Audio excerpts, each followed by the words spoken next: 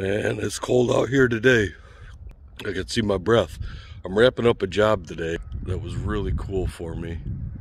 I'm glad I was able to get to do it. For this customer, I was able to sell them a riding lawnmower with a plow, their Generac generator, and fortunately do all the low voltage and future proofing in the house. So I'll take you through a little bit of what we did. Oftentimes when you have a builder or an electrician do your low voltage, it turns out pretty rough. Low voltage is kind of a specific field, and you have to be updated and in the know with what needs to happen in order to future-proof a house. So this house, well, we'll just take you through it. These speakers were installed 2 per level, and they are LRC speakers, and that's just going to give them the ability for whole house audio. There's a set of these on each level and in the garage. Wi-Fi, the customer provided his own Wi-Fi spot, but these were installed 1 per level, so he'll get great coverage throughout this entire house. Because we used Hikvision cameras, we found a Hikvision ring system, and this was installed just so that the customer didn't have to have multiple apps on his phone. It was easier, it was better to go with the system where he already has to have that app on his phone.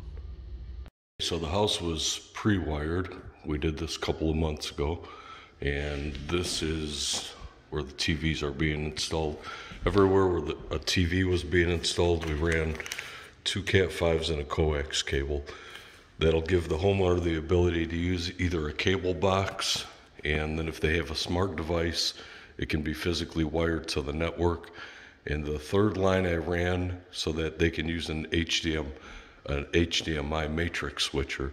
Okay, so when you trim this wire, the correct way to do it, see, I've already stripped this off. There's a pull string inside every Cat5 wire. I'm going to take this pull string and peel it back. I'm going to peel the insulation off to about here, and then I'm going to cut this end off. Okay, so if I nick the wire, which I probably did when I was stripping the coating, I'm cutting that section off. I'm going to use this pull string, pull it back to about right here, and then cut this tip off of here. I just can't do it while I'm recording because I've only got 2 hands. So for the home runs for this, I used a bridle leg route. This is 2-inch bridle legs. NEC says that all low voltage wiring needs to be self-supported by steel structure, and these bridle legs are steel, so it meets the code. Okay, so now I'm to the part where I'm going to trim out. This is what's called a smart house can. All the low voltage wiring goes inside of it. It's structured media. There'll be modules that plug into this. I'll show you a picture of it later when it's finished, but this is the right way to do a nice house when you're doing low voltage. So if I just mount that panel to the wall, that would be what I call a dick move, because it would make the panel sit, the front of the panel would sit roughly right here. So what I'm going to do is build this out so that it's the same level as this panel, so that I'm mounting on the same surface here. Then when they go to drywall it later, they're able to drywall it in, and it fits flush just like the electric panels. So I've just made a couple of boards that I'm going to go ahead and attach here, and then I'll attach the smart house can to those boards, making the end of this smart house can even with the end of the electric box. Okay, so now I have the panel built out, and it is the same level as the panel, the same depth as the electric panel. So when you go to drywall this, it'll all look nice. Okay, I'm on to trimming out this can now. This was actually quite a bit of work to get here. So aside from the fact that I know what each of these positions are, just as a backup, all of this labeling is wired.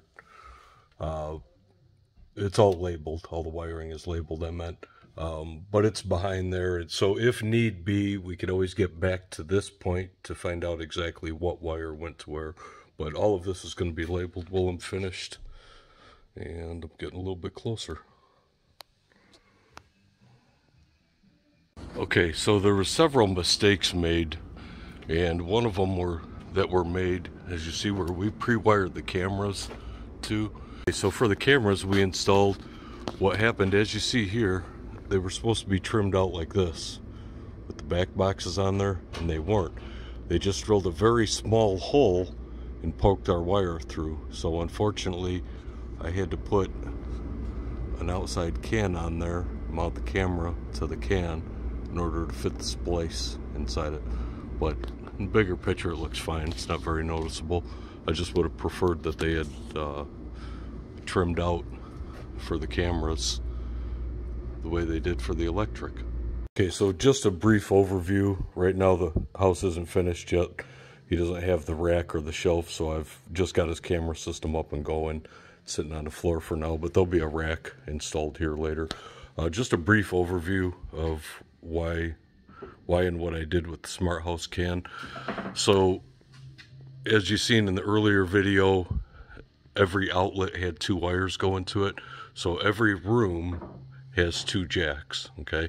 That'll give him the ability to add HDMI matrix switch to this later, and he'll be able to control the video from his phone and say, I want to watch this movie in this room, and send it there.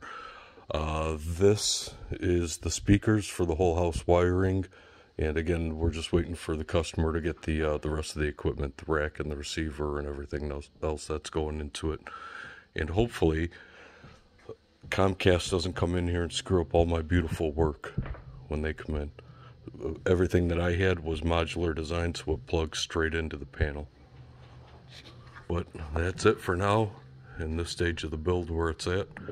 Hope you enjoyed the video. If you're building a house, let me know.